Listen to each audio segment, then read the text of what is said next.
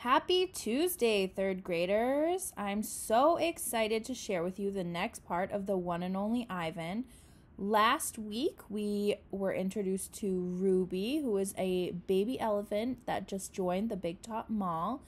We learned that some of the animals felt differently about this new arrival, especially Stella, who was asked to step in and help when Ruby wouldn't get out of the truck. So I hope we get to find out a little bit more about how they're feeling. So let's give it a listen. Here we go.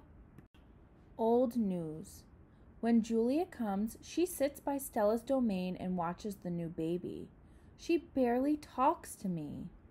Stella doesn't talk to me either. She is too busy nuzzling Ruby. She is cute, little Ruby, with her ears flapping like palm leaves. But I am handsome and strong. Bob trots a circle around my belly before settling down in just the right spot. "Give it up, Ivan," he says. "You're old news." Julia gets out a piece of paper and a pencil. I can see that she's drawing Ruby. I move to the corner of my domain to pout. Bob grumbles. He doesn't like it when I disrupt his naps. "Homework," Julia's father scolds. Julia sighs and puts her drawing aside. I grunt, and Julia glances in my direction. "Poor old Ivan," she says. "I've been ignoring you, haven't I?" I grunt again, a dignified, indifferent grunt. Julia thinks for a moment, then smiles. She walks over to my domain, to the spot in the corner where the glass is broken. She slides papers through. She rolls a pencil across my cement floor. "You can draw the baby elephant too," Julia says. I bite the pencil in half with my magnificent teeth. Then I eat some paper. Tricks. Even after Julia and her father leave, I try to keep sulking, but it's no use. Gorillas are not, by nature, pouters. "Stella," I call. "It's a full moon. Did you see?" Sometimes when we are lucky, we catch a glimpse of the moon through the skylight in the food court. "I did," Stella says. She is whispering, and I realize that Ruby must be asleep. "Is Ruby all right?" I ask. "She's too thin, Ivan," Stella says. "Poor baby. She was in that truck for days. Mac bought her from a circus the same way he bought me, but she hadn't been there long. She was born in the wild like us." "Will she be okay?" I ask. Stella doesn't answer my question. "The circus trainers chained her to the floor, Ivan. All 4 feet. 23 hours a day." I puzzle over why this would be a good idea. I always try to give humans the benefit of the doubt. "Why would they do that?" I finally ask.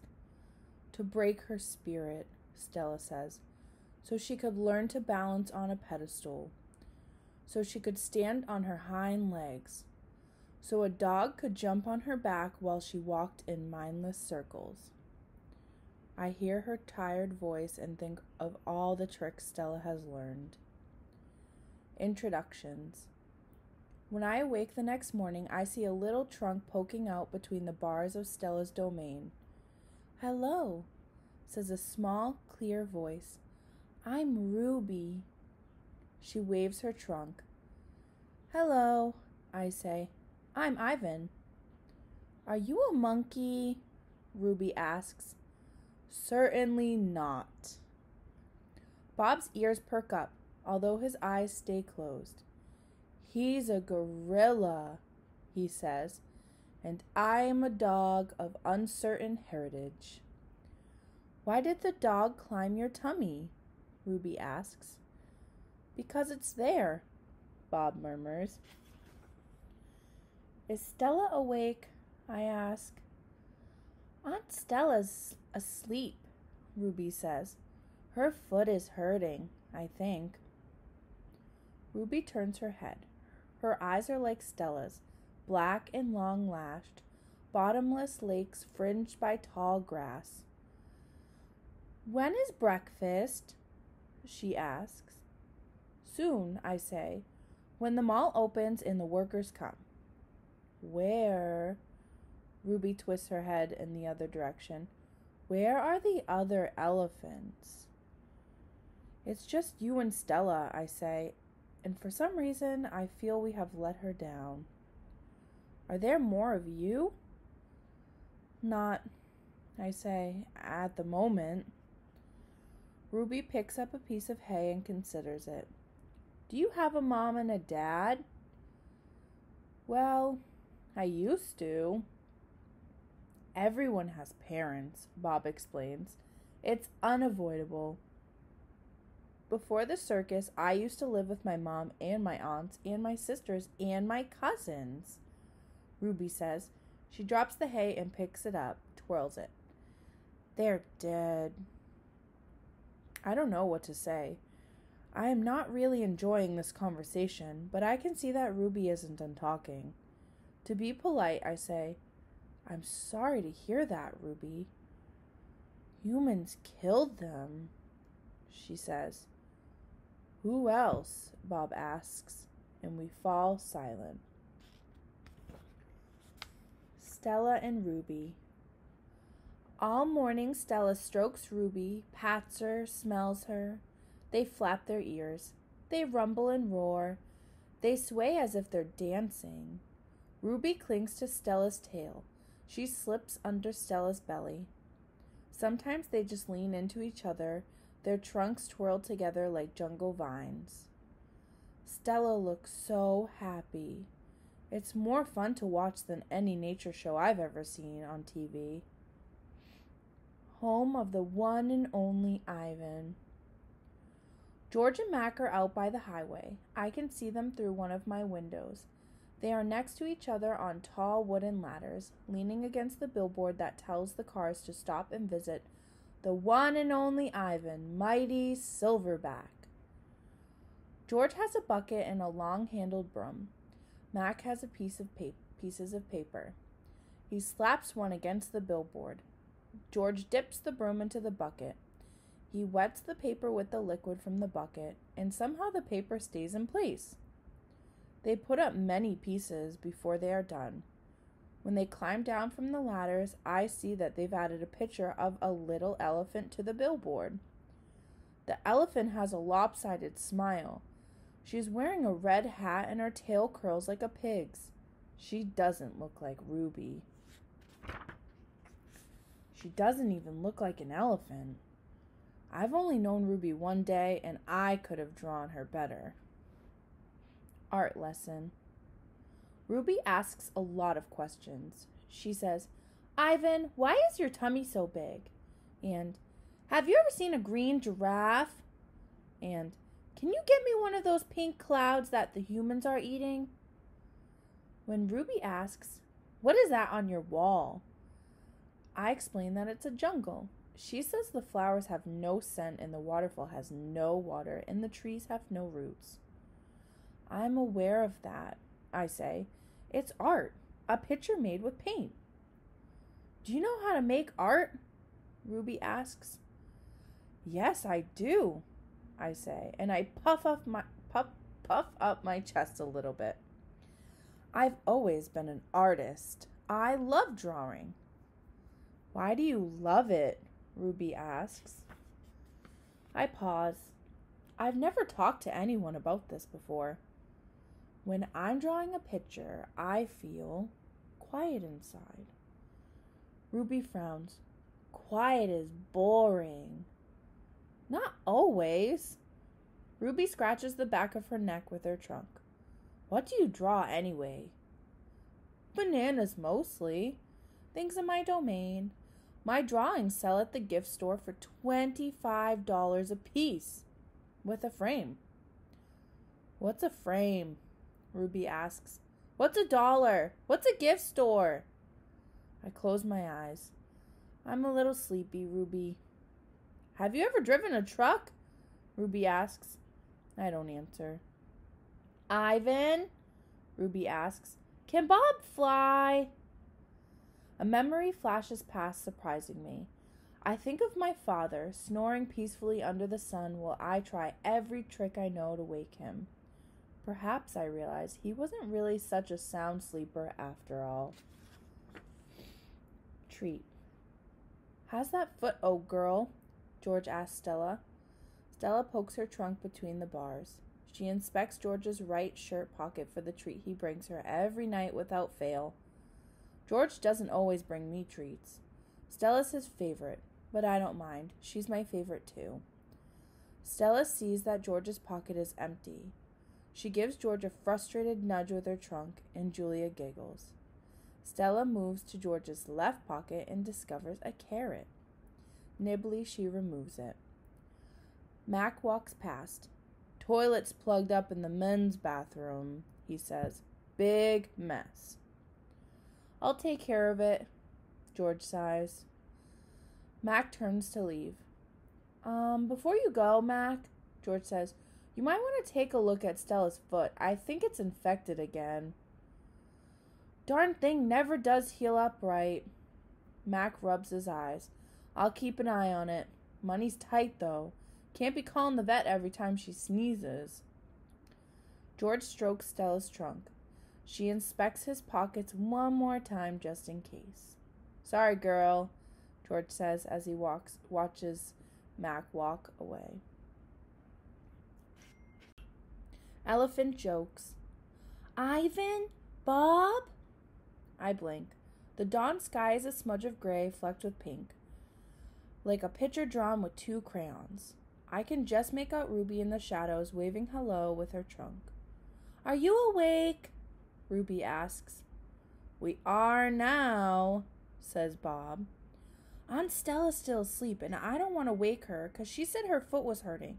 But I'm really... Ruby pauses for a breath. Really bored. Bob opens one eye. You know what I do when I'm bored? What? Ruby asks eagerly. Bob closes his eye. I sleep. It's a little early, Ruby, I say. I'm used to getting up early. Ruby wraps her trunk around one of the bars on her door. At my old circus, we always got up when it was still dark, and then we had breakfast and we walked in a circle. And then they chained my feet up, and that really hurt. Ruby falls silent. Instantly, Bob is snoring. Ivan, Ruby asks, do you know any jokes? I especially like jokes about elephants. Well, let me see. I heard Mac tell me one once. I yawn. How can you tell that an elephant has been in the refrigerator? How? By the footprints in the butter. Ruby doesn't react. I sit up on my elbows, trying not to disturb Bob. Get it? What's a refrigerator? Ruby asks. It's a human thing. A cold box with a door. They put food inside. They put food in the door? Or food in the box? And is it a big box? Ruby asks. Or a little box? I can see this is going to take a while, so I sit up all the way. Bob slides off, grumbling. I reach for my pencil, the one I snapped in half with my teeth. Here, I say. I'll draw you a picture of one. In the dim light, it takes me a minute to find a piece of the paper Julia gave me. The paper is a little damp and has a smear of something orange on it. I think it's from a tangerine. I try my best to make a refrigerator. The broken pencil is not cooperating, but I do what I can. By the time I'm done, the first streaks of morning sun have appeared in flashy cartoon colors. I hold up my picture for Ruby to see. She studies it intently, her head turned so that one black eye is trained on my drawing. Wow, you made that? Is this the thing you were telling me about before, art? Sure is. I can draw all kinds of things. I'm especially good at fruit. Could you draw a banana right now? Ruby asks. Absolutely. I turn the paper over and sketch. Wow, Ruby says again in an odd voice when I hold up the page. It looks good enough to eat. She makes me a happy, lilting sound, an elephant laugh. It's like the song of a bird I recall from a long ago, a tiny yellow bird with a voice like dancing water. Strange. I'd forgotten all about that bird, how she'd wake me every morning at dawn when I was still curled up safely in my mother's nest. It's a good feeling making Ruby laugh, so I draw another picture and another. Along the edges of the paper, an orange, a candy bar, a carrot. What are you two up to? Stella asks, moaning as she tries to move her sore foot. How are you this morning? I ask. Just feeling my age, Stella says. I'm fine. Ivan is making me pictures, Ruby says. And he told me a joke. I really like Ivan, Aunt Stella. Stella winks at me. Me too, she says. Ivan, want to hear my favorite joke? Ruby asks. I heard it from Maggie. She was one of the giraffes in my old circus. Sure, I say. It goes like this. Ruby clears her throat. What do elephants have that nothing else has? Trunks, I think. But I don't answer because I don't want to ruin Ruby's fun. I don't know, Ruby, I reply. What do elephants have that nothing else has? Baby elephants, Ruby says. Good one, Ruby, I say, watching Stella stroke Ruby's back with her trunk. Good one, Stella says softly. Children. Once I asked Stella if she'd ever had any babies. She shook her head. I never had the opportunity. You would have made a great mother, I told her. Thank you, Ivan, Stella said, clearly pleased. I like to think so. Having young ones is a big responsibility. You have to teach them how to take mud baths, of course, and emphasize the importance of fiber in their diet. She looked away, contemplating. Elephants are excellent at contemplating. I think the hardest part of being a parent, Stella added after a while, would be keeping your babies safe from harm, protecting them. The way silverbacks do in the jungle, I said. Exactly, Stella nodded. You would have been good at protecting too, I said confidently. I'm not so sure, Stella said, gazing at the iron bars surrounding her. I'm not so sure at all. Okay, that's it for today. Make sure you head back to our Class Dojo page and work on your reflection questions that connect to our reading today. I can't wait to find out what happens next in The One and Only Ivan. Have a great rest of your day.